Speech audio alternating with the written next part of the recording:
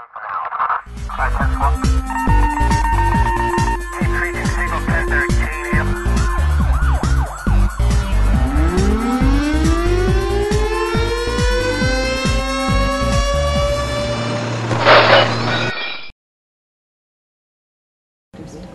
think we'll get started.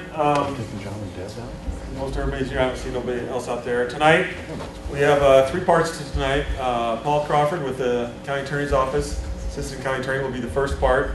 Just talk a little bit about how the County Attorney's Office works with us and how we work with them on cases and different things for trials, stuff like that. After he's done, Lieutenant Chris Roush will be up here to talk about bike patrol. He's going to bring bike up and all this fun stuff that he does for an hour. And then emergency 911 Comm Center, we have Teresa Lang and Stacy Rhodes coming up. We'll be doing the last hour.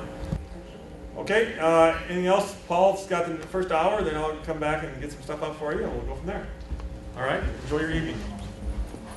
Thank you, Paul. Good evening. Good evening.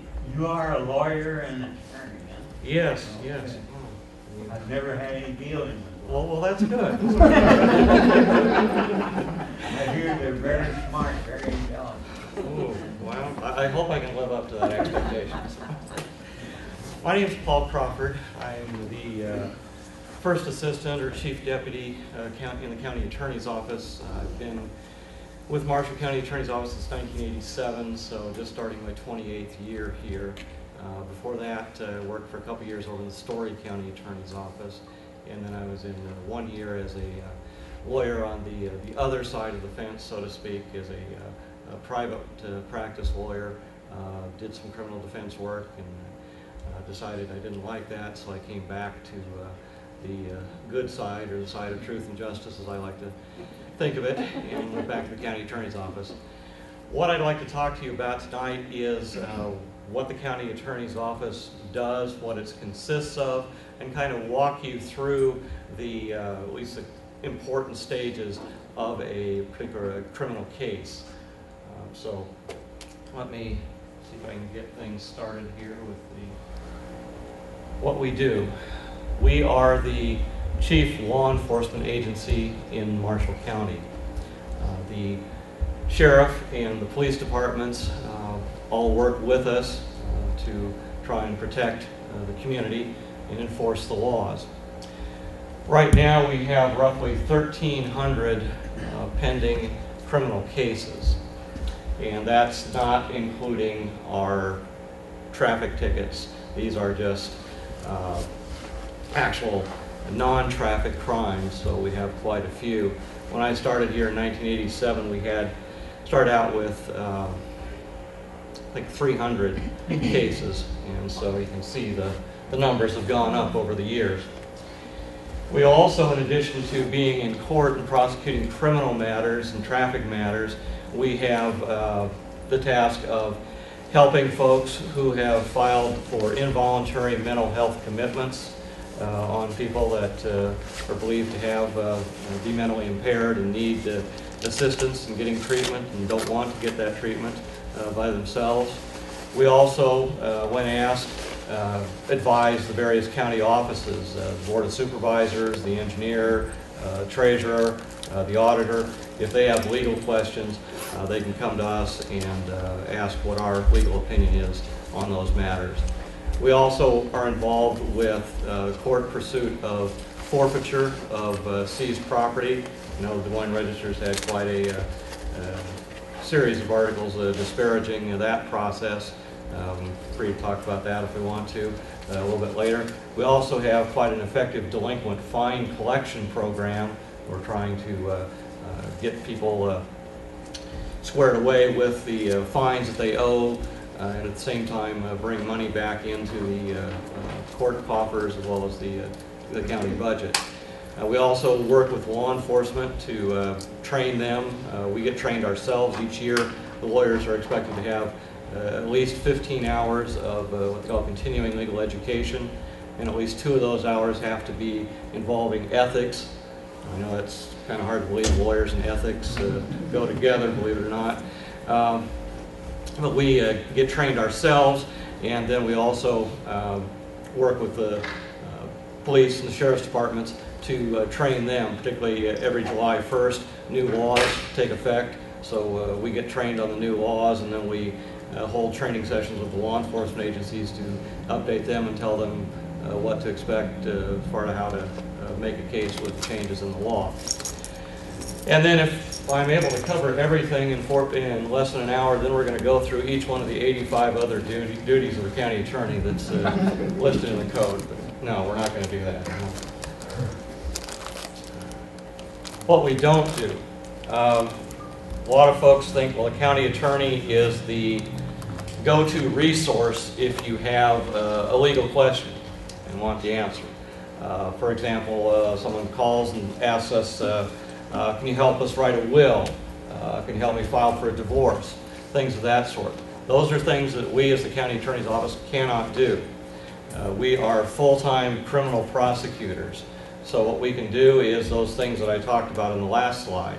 What we can't do is get involved in representing someone, say in those situations, say like a divorce or writing up a will or something like that, suing somebody for something. We can't help you in that regard. In that situation, we need to go to a private attorney. Basically, as we tell people, somebody in the phone book, go talk to them, see what they charge, see what they're willing to do. If you don't like them, then go to another person that's in the phone book. But that's basically what we can't do.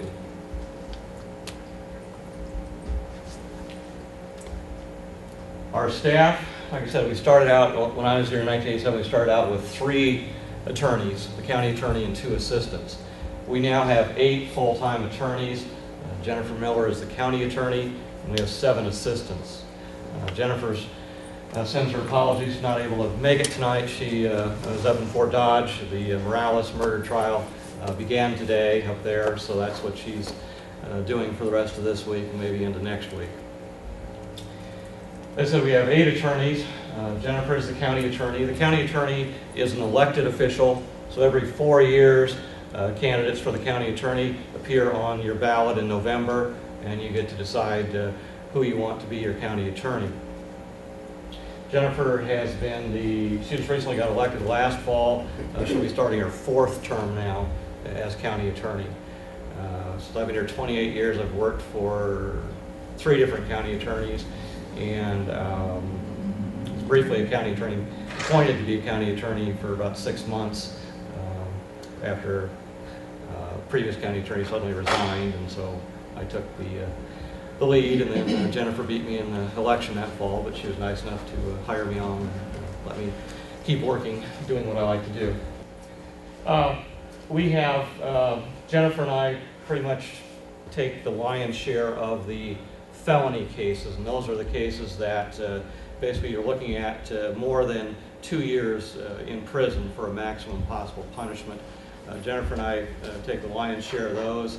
I do prosecute pretty much all the sexual assault cases, so whether the victim is a adult victim or a child victim, I work with them to try and get justice for them in those kind of situations. We have a number of other felony crimes, robberies, burglaries, arsons, murder, attempted murder, thefts. If theft is of a certain value, then it's a felony. Assaults, some kinds of assaults can be felonies. And so those are the wide variety of cases that we handle. Jordan in our office does all the OWI, or operating while intoxicated, drunk driving cases. Jim and Ben split up the drug cases. Drugs have sadly evolved over time. I remember when I got here, marijuana was the big thing. It was kind of the start of, say, cocaine. Miami Vice was popular, so cocaine started spreading to the rural areas. Then meth back then was, what is meth? We had no idea what that was in the late 80s. Things have changed now. Pretty much all the cases are meth. We have some marijuana cases. Sadly, a lot of the new cases over the last few years have been people abusing prescription drugs, basically stealing somebody else's drugs, using them, possessing them, things of that sort. And that's, I think, the rising kind of drug crime we're seeing here in Marshall County is the prescription drug abuse. Sarah is our domestic violence prosecutor. She has probably, sadly, about 65, 70 active cases now of domestic violence here in town. Kyoko is the person that you most likely would see, but most likely wouldn't want to see. And that is, she does the traffic cases. So if you have speeding case, something of that sort, you might run into her in court on those kind of cases. Luke is our juvenile court prosecutor. I talked with him today, and he said he has basically, there's 3 different kinds of juvenile court cases. One is juvenile delinquents. Those are people that essentially commit crime. These juveniles are basically the group of offenders that are under 18 years of age. So you can have juvenile delinquency. That would be people that commit crimes, but they're younger than 18. You have child in need of assistance situations where, for some reason or another, family can't take care of the children that they have, and so they need court intervention and social service assistance to try and improve the situation for the kids and for the families. And so what the courts will do is give them an opportunity, period of time, to work with the social service agencies and try and improve their situation. And then if that doesn't work after a period of time, then we can move on to what's called a termination of parental rights. If the parent's not going to step up and work with the agencies and try to be the good parent and do the best they can for their children, then the court can make a decision to potentially terminate that parent's right to that child, and the child is adopted out to other families who will take care of them. So those are the areas that Luke's involved in. And I should have mentioned earlier, if you've got questions at any point, raise your hand and feel free to jump into the discussion. But that's our office. And on any Mondays are what we call our court service days. So that's probably our busiest court day.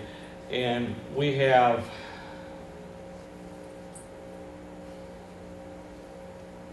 five different judges going at one time, and 4 different courtrooms busy. We can have the magistrate court going, we can have the juvenile court going, we can have the district associate court, which is the serious misdemeanors and aggravated misdemeanors, that's Judge Riley, and then we have the district court, which is the felony cases, and that's the local judges are Judge Haney and Judge Ellison. And so Mondays are pretty busy for our court activities. We have trial dates, and I'll get to those in a little bit. That keeps us hopping. We also have in our staff, we talked about delinquent fine collection.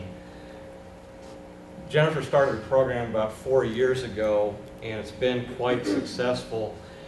We brought in $1.2 million in back money that was owed either to the county or the state for uncollected fines, or more importantly for victim restitution. That is victims that have been, say, their homes have been broken into and they've had items stolen, if insurance didn't cover those, or drunk driver hits them and the vehicle gets totaled or is above insurance coverage, then that's something that the criminal is responsible for. Also have a victim witness coordinator. Yes, sir. Yes. You said it, just the previous one, so the court used to kind of do that, or now you say to those who are convicted, if you want to, you can work with us, and then you'll take that to the court? Yes. Because you'd have to do that. Yes, we would still need the court's blessing and approval of the payment plans. And if the person were to, say, stop making their installment payment or fail on their payment plan, then we notify the court, we notify the DOT, and the DOT would take away their license. So there are consequences to them not following the plan that they signed up for.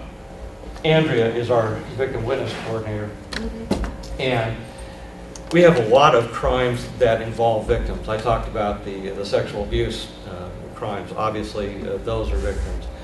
Rick talked about 3 domestic assault calls. Well, anyone who's been assaulted is a victim.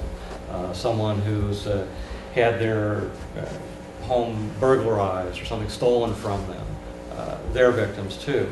And what Andrea does is work with them, let them know that you have some rights as victims in this process.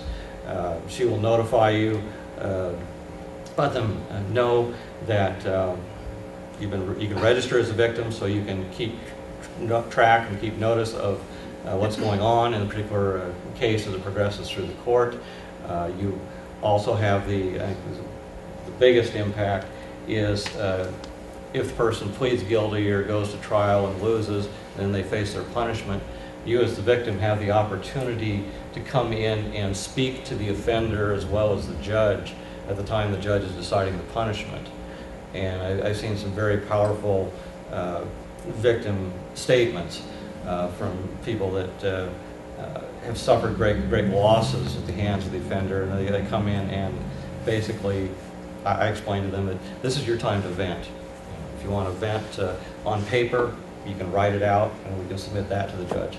But if you want to vent verbally and come in and 5 feet away from the offender, tell them off.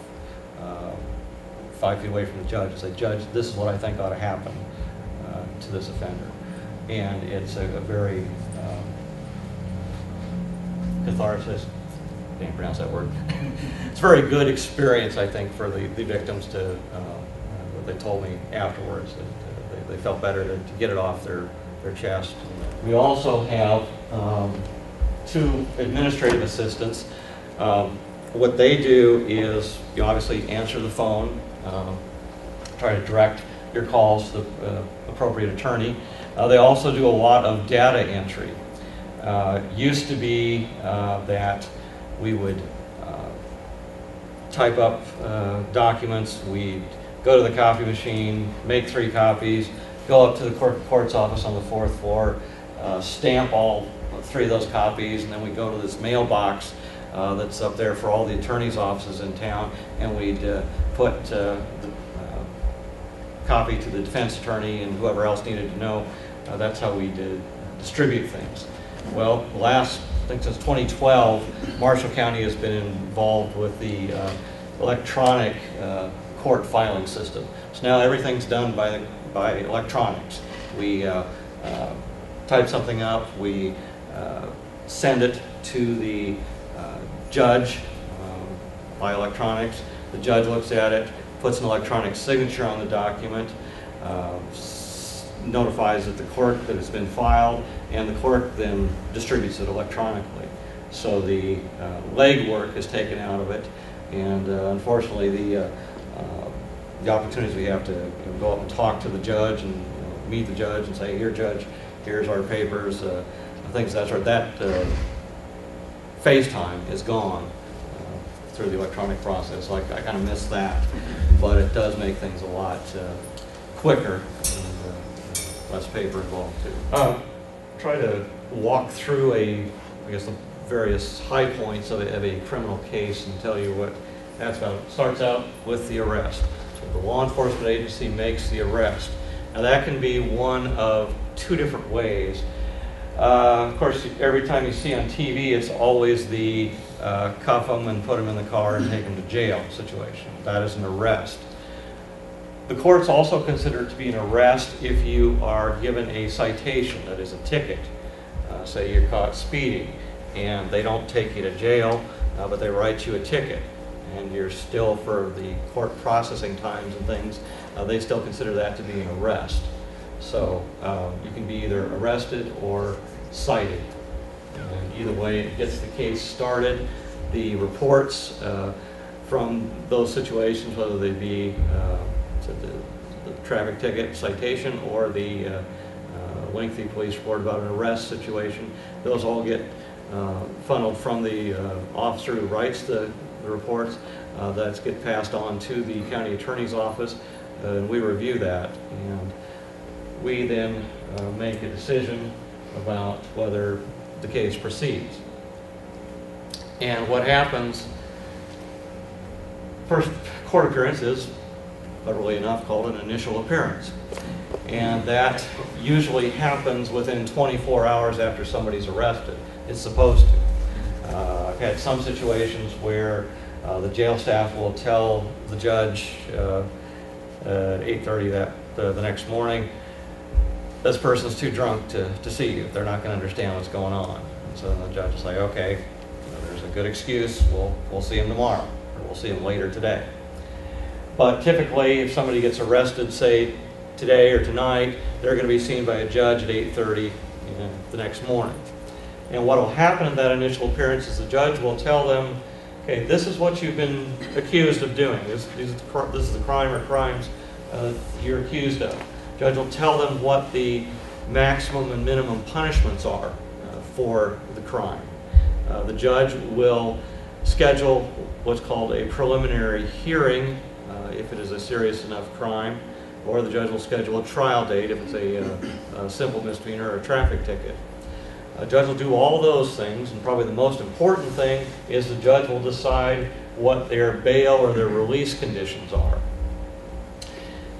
And first, the judge may set a bond amount, say you can post that, but it's got to be cash. So come up with $1,000 cash only, or $5,000 cash only, something like that. Or the judge may say you can be released on your own responsibility. ROR is what they call it. Basically, it's we trust you enough, your record's non-existent or limited enough, that we're going to trust you to show up for your next court appearance. So we'll let you go. Or the judge may find a middle ground and say, we're going to release this person, but it's going to be, you're going to be supervised by the probation office on a pretrial release. So you've got to check in with them so many times a week, let them know where you're living, where you're working, things of that sort, so they can keep track of you.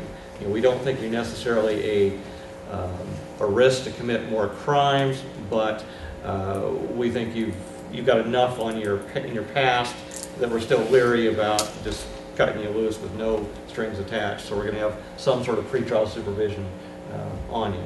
So those are the decisions the judge has to make at the initial appearance. The plea. Everybody pleads not guilty at the arraignment stage. And people often ask me, why? I mean, if they know they did it, you know, why don't they just get it over with? And I have some theories as to why that takes place, but probably the best example I can give you is I had a situation where silent alarm went off at a business, police responded, waited outside the front door, out comes the burglar, loot in his hands, surrounded by 5 police officers. He's obviously guilty, but yet come this stage arraignment, goes and pleads not guilty. What is going on? You know, how screwed up is that? And I just try to explain, folks, it's simply the way the process works, whether you like it or not. I can see the rationale for the offender, the accused offender, doing that. If it's a crime that they're looking at going away for a long time, they're going to plead not guilty and try and buy as much, stall as long enough they can so they can be out, or be at least in a local jail where they can see family and see friends, as opposed to going off to Fort Madison or Anamosa for prison for a while. So that's a motivation for them to plead not guilty and prolong their destiny that they know they're going to get at the end. They also have a strategy for witnesses. If a witness may move away, a witness may forget, the witness and the offender may reconcile, get back together. And so the longer try and push things off, push the consequences out, maybe something will change with the witnesses, and the state's case won't be as strong later on down the road. So that's why least in my mind, that's why they do what they do. Then finally, the fifth step is pre-trial and trial. Now, you get a trial date, and between the arraignment and the trial date, a lot of things can happen. You can have discovery, which means I have to show the defense attorney, okay, this is all the evidence we've got against your client. So they get to know, who it is and what the evidence is against them. They get to take depositions, which are sort of like pretrial interviews. It's not in a courtroom, there's no judge or jury involved. Basically, you come to a conference room, the lawyers are there, the offender is there, and the offender gets to hear and see each one of the witnesses come in, and the lawyers take turns asking them questions in front of a stenographer, a court reporter, and the witness is sworn in to tell the truth before they get started. And so that way the lawyers have a chance to ask the witness more detailed questions and try to get information. And also, what I tell people is it's discovery. It's time for us to discover information, what you know about the case as you're a witness, but also it gives the defense a chance to discover what are you going to be like as a witness. Can they push your buttons? Can they upset you? Can they get you angry? Can they get you tearful? Can they get you forgetful? See how you do. And so that is a very important time before trial. We have pretrial hearings and motions. If a person thinks that the police wrongly got a hold of some evidence, you marched right in my house, you didn't have a search warrant, you took stuff out, you found stuff that to make me look bad, I'm going to challenge that. Or even if you did have a warrant, I think you did something wrong. Or motion to suppress. Another thing, a motion to, if the offender's lawyer doesn't believe that they're legally competent to proceed with the trial, that is, that they just don't understand the nature of the legal proceedings, they have some sort of a mental illness or deficiency, they can ask the court to take a time out, let's send them to psychological workup and decide whether or not this person is appropriate to proceed on in the criminal system. Then, it's an awful phrase, plea bargaining. Yes, it happens.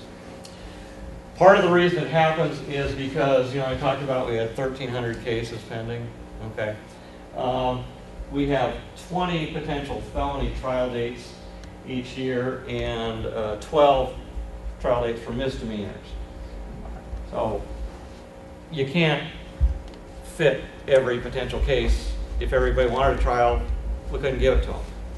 So we've got to make decisions about, and a lot of that is based on how strong is our case. If it's good, we're going to be more likely to go forward and want higher punishments. If we've got some weaknesses to it, we may think that getting something in terms of a plea bargain is better than getting nothing going into a trial situation. We look at in trying to decide what we recommend, like I said, we look at their history, we look at what they've done, we talk to the victims, get their input, but it does happen. There's just simply no way around trying to say that plea bargaining doesn't happen, because it does. It happens everywhere. Okay, next part is Bike Patrol with Lieutenant Chris Roush. It's all yours. All right. We don't want to do that right now.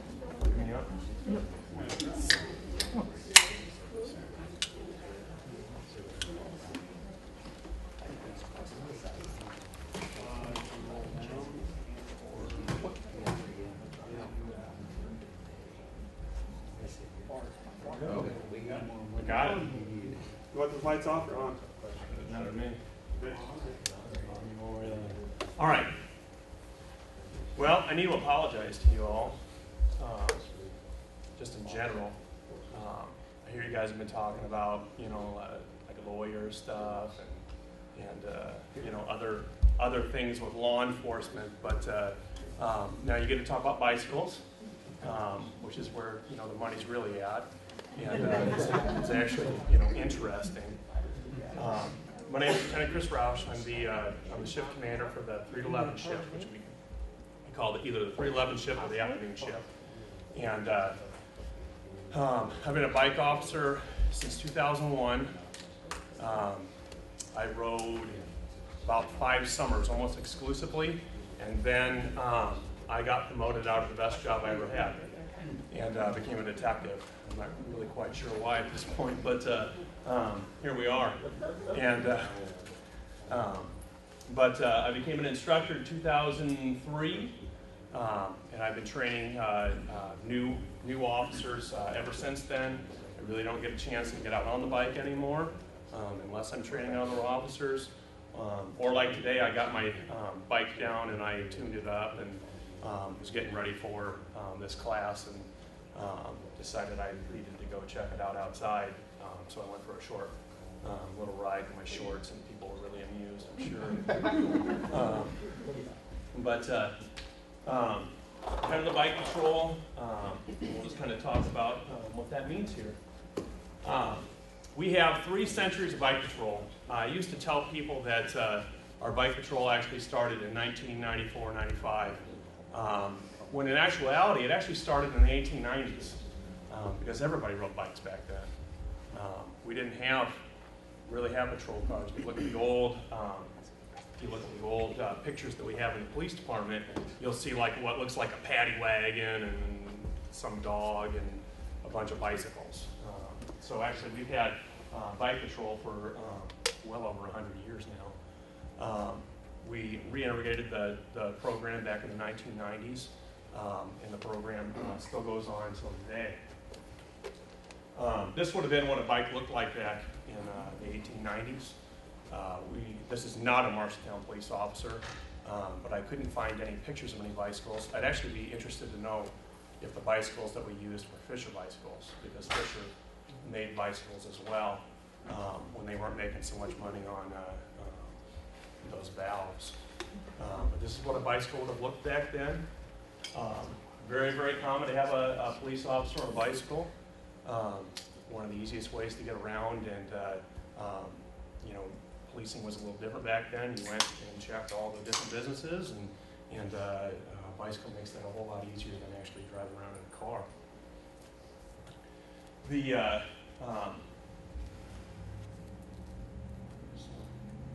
This is from a class I put on in 2005. This is what bike patrol looks like now, other than the yellow shirts. We went from yellow shirts to gray shirts 2 years ago. It's just one of those things you kind of cycle in and out of. When I started, it was white shirts, and then it was yellow shirts, and now we're in gray shirts. Long and the short of it is they actually stopped making the shirts the yellow that we liked. This is a bad picture. It makes it look like Big Bird yellow, when in actuality it's an orange. It's an orangey yellow. It's much more pleasing to actually look at. I thought they were really neat, but we just couldn't buy them anymore for some reason. Monterey Bicycle Patrol was established in 1995. Community Relations Officer Platt and Vinny, they were our 2 dare officers at the time. Purchased 2 Trek bicycles, actually the one, I actually still ride one of the original bicycles because I prefer not having suspension on my bike. But that bike was actually donated by Mike Schwinn. That's how long ago it was purchased, 1995. We have an identical one to that, and then we purchased 2 more bikes in 1999, one in 2006 and one in 2008. Our newest bike is in 08. And so we have six bicycles that we can use in Marshalltown. This is a year old, but we currently have 9 officers ready to patrol on bicycles. They're distributed between 3 shifts. No officer patrols full time. I tried doing that once, and it was a no-go, but I did most of the summers. There was an officer in Omaha, though. I went to a conference 2 years ago, and this guy rode every day in Omaha for like 20 years. Yeah, And I mean, no joke. The only time that he didn't, he had some kind of a leukemia or something, had some kind of a cancer, and that was the only time that he didn't do that. And he's like, I knew that. This is him talking. He said, I knew if I hopped in a car that they would take me off the bike. And so he rode every day. Very, very productive officer. He was in one of the worst areas of Omaha. Did a lot of search warrants, gathered a lot of information, wrote a lot of search warrants. He was actually very well liked for being in that area too. There were several times there were contracts out on his life, because obviously when you take dope away from dope dealers, they don't really like that very much. And it was other people in the neighborhood, other people that you wouldn't think would care 2 cents about a police officer, that actually stopped them and said, no, you're not going to do that. And they ended up finding out about it through that way. But very interesting. It's very, very uncommon to see someone who does it full time. But all of ours are volunteers, and they do it when they can. Last year, we were able to get Reserve Officer Poley through the certification. That's big. It means that when he comes in, instead of riding with another police officer or with another reserve, he can actually hop on a bike by himself and go out and patrol the bike paths, and then maybe any other problem areas we have. We'll talk a little bit later about why that's so important. There are 3 major aspects to the bicycle program. First is training. There's a 40-hour course to become a bike officer. That's probably the biggest hurdle we have, getting people newly trained into that position. Means that I have to be taken off the street as well as them. But it's a 40-hour course. Meeting the public and maintenance. The training, like I said before, it's a 40-hour course. It's put on by ILEA. I'm a certified instructor with ILEA. It's one of the only certifications where I can do the whole school here. I can do it wherever I want. Send my certificate for my paperwork off to the academy. The director of the academy signs it, and we're good to go. But it's a 40-hour course. You have to do riding up and down stairs. That's mandatory. 25-mile ride is mandatory. We have slow speed drills that we do, which are very doable, but it's demanding. Being able to do slow speed drills in a very, very tight space is something you have to practice. Patrol tactics, vehicle stops, firearms. Speaking about slow speed drills, you have to be able to get through tight spaces. When I actually came here, my shop for the bikes is up on the 2nd floor of the police department. I hopped onto the elevator, rode the elevator, got off on the elevator, rode up to this elevator, rode up, and you probably heard me yell when I got off, because there were people standing there, but I didn't know it was the 2 captains. And, so anyways, I thought it was going to be people out there, but I was on my bike. I rode my bike through City Hall. Don't let anybody say anything, but we call it training. But being able to ride your bike through tight places like that is something you need to be able to do when you're on bike patrol, because it's not like just riding down the bike path. There's a lot more to it than that. Training, like I said, can be done here or at the academy. Later on next month, I'll be going to the academy for 2 days to help them put on their school. But we can do all the training here that we need to do. Meeting the public. This is where the bike program actually takes shape. You can do that patrolling, community policing, public speaking. Obviously, right now I'm doing the public speaking aspect of it. There's only one aspect of the police department that's more popular than a bicycle, and that's dogs. I'm not going to win over dogs ever. I don't know what it is, but everybody likes the 4-legged, cute little pieces of fur that'll bite and kill you. But bicycles are a close second, so being able to do these speaking engagements is a really nice way of doing that. Community policing, obviously, this is a little more soft uniform than a regular police uniform. We actually, in the last couple of years, we don't want to wear these uniforms even when we're just regular patrolling. People have their opinions about that one way or the other. I can tell you this, I've actually lost a lot of weight. I used to be a bodybuilder, and I'm going back to actually to racing bicycles, which means I need to lose weight because it's all power to weight ratio, right? So up until about a year ago, I was a 250-pound guy who 6 foot, 6'1", 200 pounds, bald. I'm not the most approachable guy. I'm a pretty nice guy, but most people, when they see me, they don't think this is the guy that I should probably go talk to. This uniform helps me in being able to talk to people because I'm not that, like I said, 250-pound cop wearing the 1M12 uniform, talking the cop lingo talk or whatever. That's one of the reasons why I kind of like the beard too. Some people don't like the beard at all. But I'm telling you, I have to do what I have to do. When I became a detective, I grew my hair out.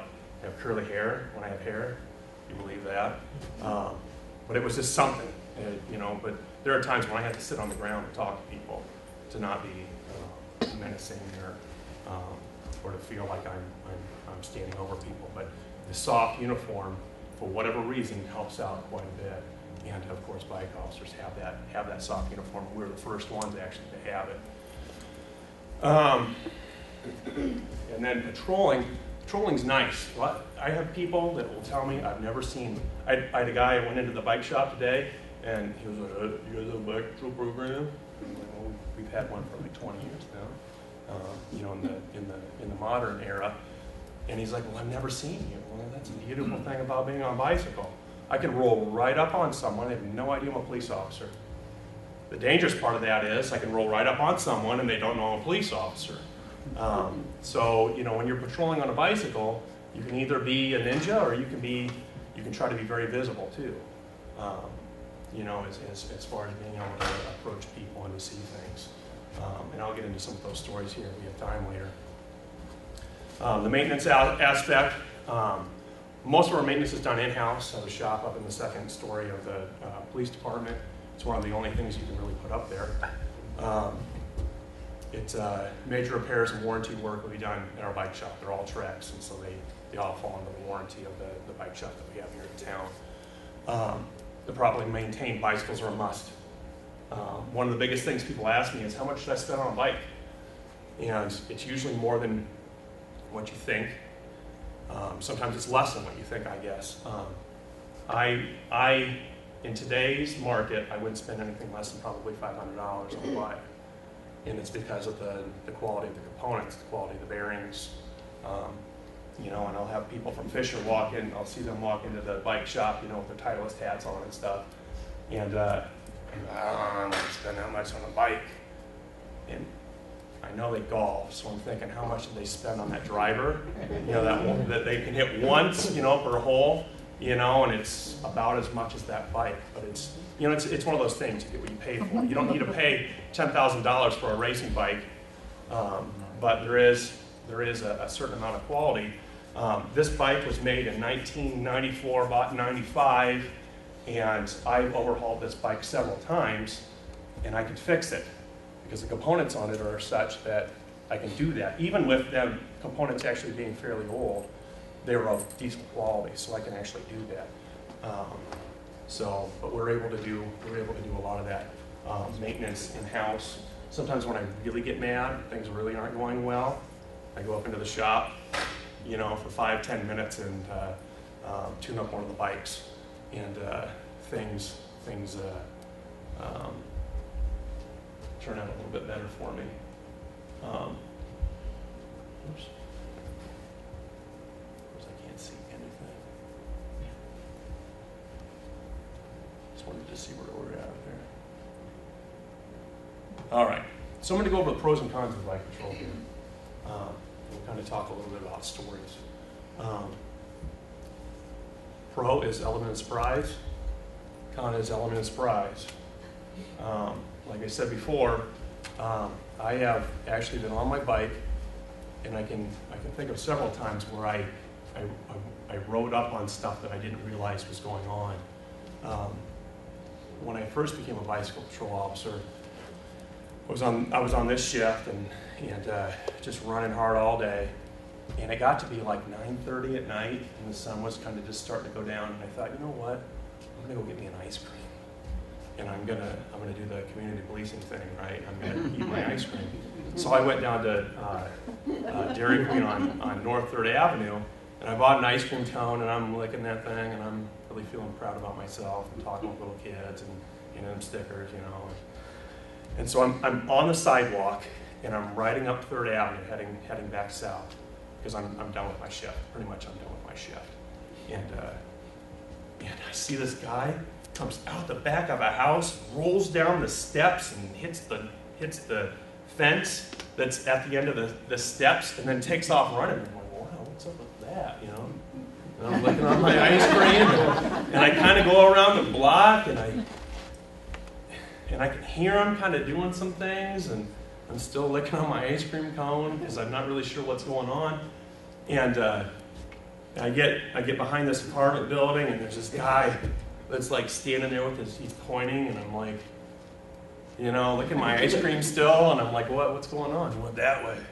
Okay, so I'm still kind of pedaling, and I'm trying to talk on the radio and eat my ice cream at the same time. And I see this guy wearing a white t-shirt underneath this tree, and he's just laying underneath this tree. So, you know, I kind of put my ice cream down, which kind of stinks, you know, and ask him what he's doing. He's like, I'm sorry, man, I just broke into that place, I stole all that stuff. It's bad, man. So I called a car there, you know, to take care of it. But, you know, I just rode past the burglary, and it just happened that, you know, I was there. It's just one of those things. I rode up on other people. When I first started here, we always had burglaries. Always had burglaries. People say, well, the burglaries are up. When burglaries aren't up, reporting of burglaries is up. But we've always had burglaries. As long as people have stuff, other people want, they will try to take it. But I rode up on, more than once, rode up on guys carrying flashlights and two-way radios.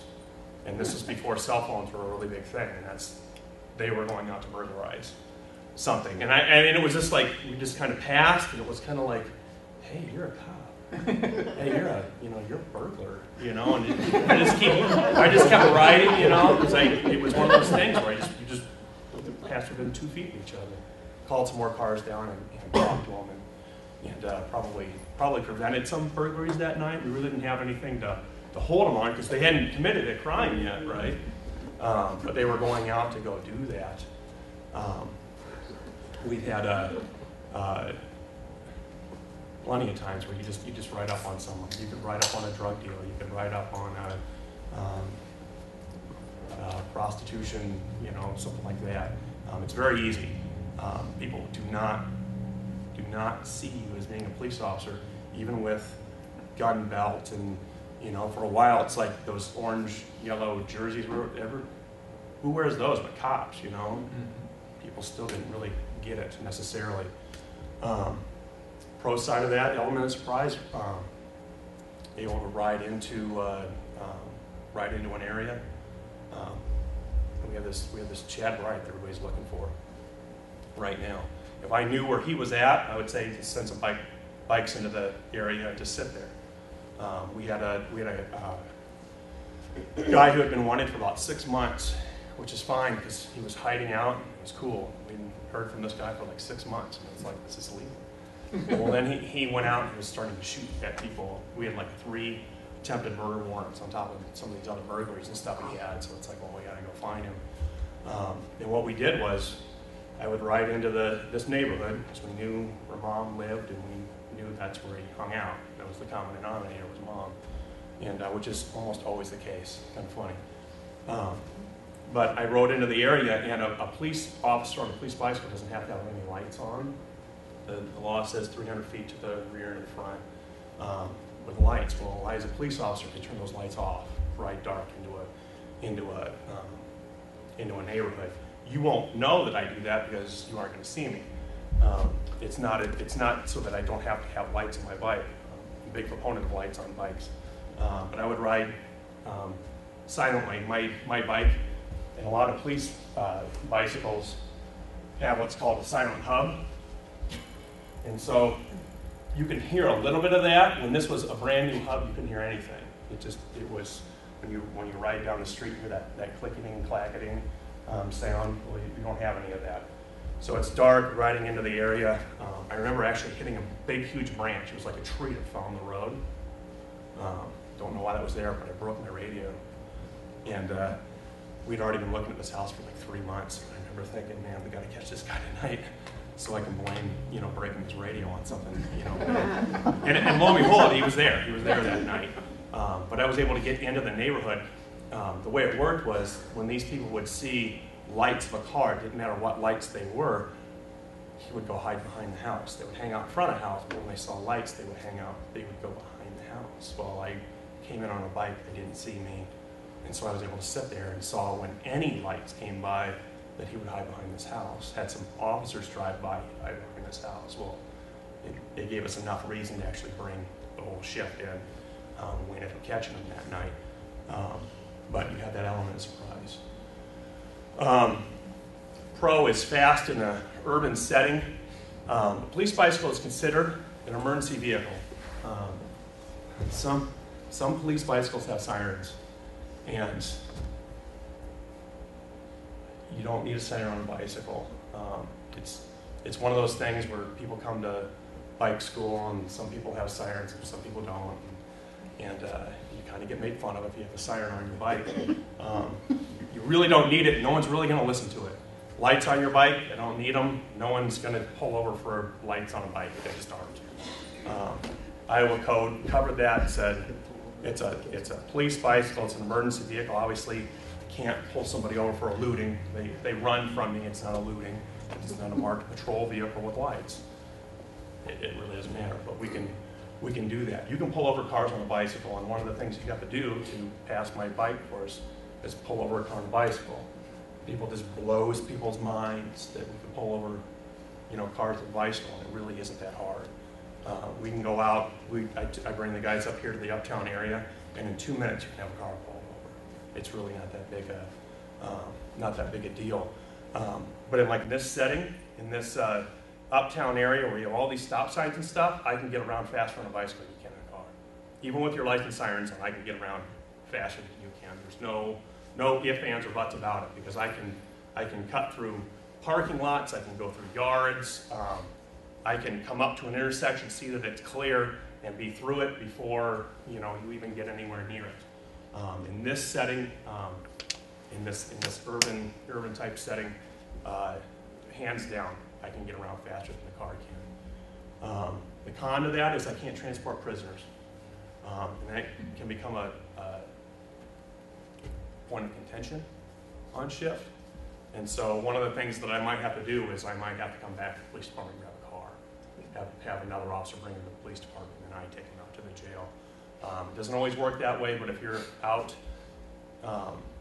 doing things, I've had one officer that went out on his first night, and he made like 5 traffic stops in like 20 minutes, and he had like 3 warrants, drugs, and some alcohol. Just like that. It's amazing. I can put my bike officers against a car any day. We can hire numbers, I can guarantee you that. But you can't transport those guys. It's a, like I said, excuse me, it's a point of contention. We had a bike officer that went out one night, pulled over a guy on a bicycle, and the guy had like, it was like 5 grams of meth or something like that. He was transporting it, but he just thought, on a bike, the cops aren't going to pull me over. It's a pretty safe way of doing business, except for that night. But we have some advantages there. Another pro officer can use more senses for rolling on a scene. The big thing about a bike officer rolling on scene is that I can hear everything. Usually it's nighttime-ish, so it's a little bit easier to hear. I don't have my head inside of a squad car. I can hear stuff as it's coming up. I can see headlights leaving and coming and going. I can, surprisingly enough, I can smell things. If it's supposed to be drug activity, I can kind of smell things. Obviously, I can use my sight. I can actually roll into the area and just sit there. If I know that I'm close to the area, I might tell all the other cars to stay out of the area until I get a chance to actually roll in. Because a lot of times, I can see what's going on without even needing to have a witness. I can see if something bad is happening or not happening. But I can use all those senses because, again, I don't have my head inside of the car. The con to that is I don't have a car to hide behind. One of the biggest things that we teach officers when they go through our school is that this is all you got, black. So you've got to be able to tell the other officers where you're at, and you've got to be able to find cover. We don't have the big lights that mark our position. And so a lot of times, this is all you've got. And I don't know if you know much about bike anatomy, but probably the most bulletproof part of this bike is this bottom bracket spindle in here. It's a solid piece of machined steel. It's usually a harder steel, not aluminum or anything like that. But unless you're like a Jedi or something, you're not going to be able to use that to stop a bullet. So when you get off the bike, you need to think to yourself, if something happens here, well, what am I going to do? Is it a tree? Is it a car? Is it the gutter? I kid you not, you can lay in the gutter in some cases, and it's like having a burn. It's something you can hide in. But what are you going to do? If something happens, what are you going to do? How are you going to mark your position? If you're in an alley somewhere, you have to be able to say what alley you're in, but then you also have to be paying attention to the person that you're talking to and the cars that are coming around, because you might want to shine your light in their direction when they get close. Because it's just all you have. You have your radio, you have your bike, and your wit, I guess. But it can become very, very dangerous. You don't have those lights to mark your position. The pro softer uniforms help with public contact perception. We talked about that. One of the cons is you only have one radio. When I started being a bike officer, cell phones were something that you did not carry around, like we do now. I mean, I would not, a $600 phone, which is another reason why I think it's funny that people won't pay $500 for a bicycle. But I got a $600 phone in my pocket, and I would have never thought to actually have this on me when I was working 10 years ago. And 15 years ago when I became a bike officer, it was unheard of. You might stick it on your patrol bag, but you most certainly would not have it on you. So the only thing you have is very literally your radio. And so I'd actually carry an extra battery, with me. And then, there might be times when I have to knock on a house or something and say, call 911 and tell them that I'm here. The cop on the bike is here. Because that might be one of the only ways that that you can let your fellow officers know exactly where you're at. Another pro is fitness. When I was doing this through the summer, those 5 summers that I did it, I was in really good shape. I mean, I was riding around for 8 hours a day.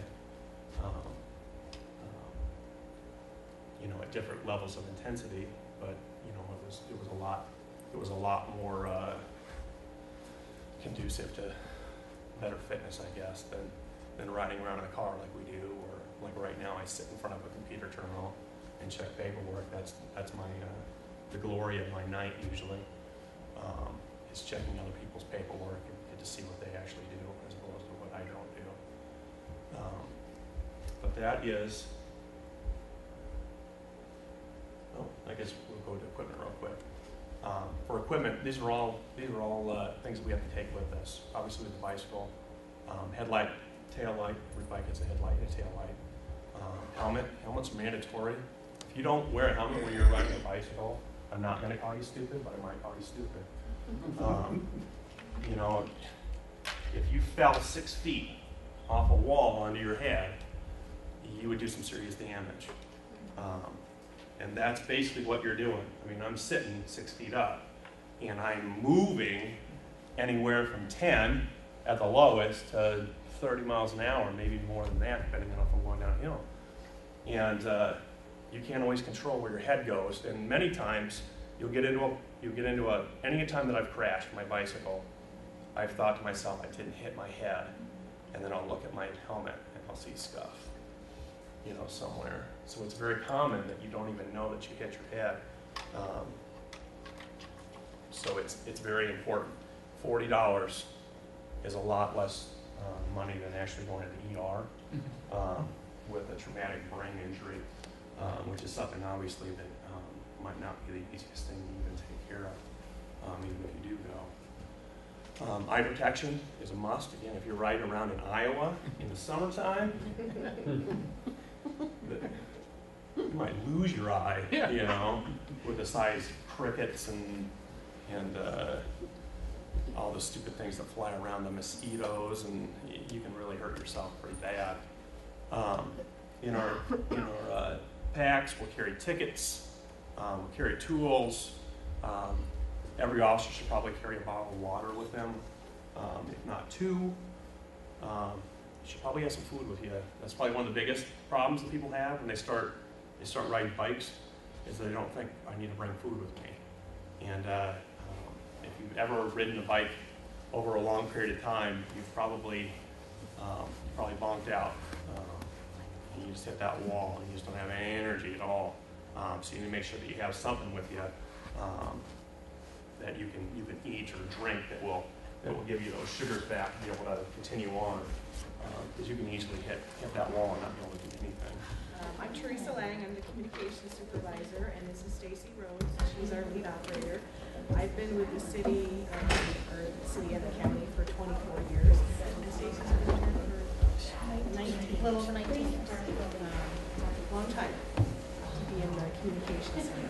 But we really like what we do, and we're glad to be here tonight. So I guess what I've got for you is a short PowerPoint. I think we've got one call that we'll play, and Randy can tell you all about. He can tell you all our secrets because he's done a lot of work in the communications center, because he works for Raycom, and they take care of our phones and our radios and our consoles, and we break a pencil drawer and we go. Right, Randy? That's right. That's right. Yeah. First of all, we are a joint communications center. So we dispatch for all of Marshall County, not just for the Marshalltown Police Department. You can see there what our mission statement is. We're committed to serving as the critical link between the citizens of our county and the responding public safety agencies.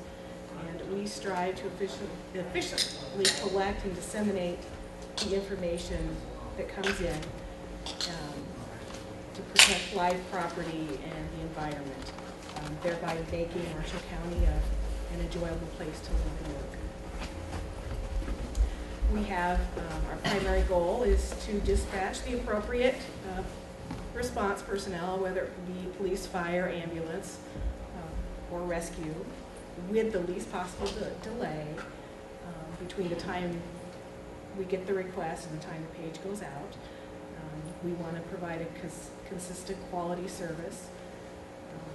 Always keeping in mind the safety of the citizens and the public safety units that we provide services with. We communicate primarily with radios, obviously with phones, and we have many different radio channels, or talk groups, I guess is the official term. There used to be channels years ago when I started, but that's not the case now. We can talk to surrounding counties on what's called a point-to-point channel. We can talk to the Iowa State Patrol. We have an EMS channel, which is the Marshalltown Area Paramedic Service, which is the hospital. We can also talk to the city street departments and the county road crews. So it's not just the police and fire and ambulance that we talk to. We can talk to the city, all the city and county departments. There's 4 administrative lines. Actually, there's more than that now because we added a few lines into our new phone system. I think there's 6 or 7.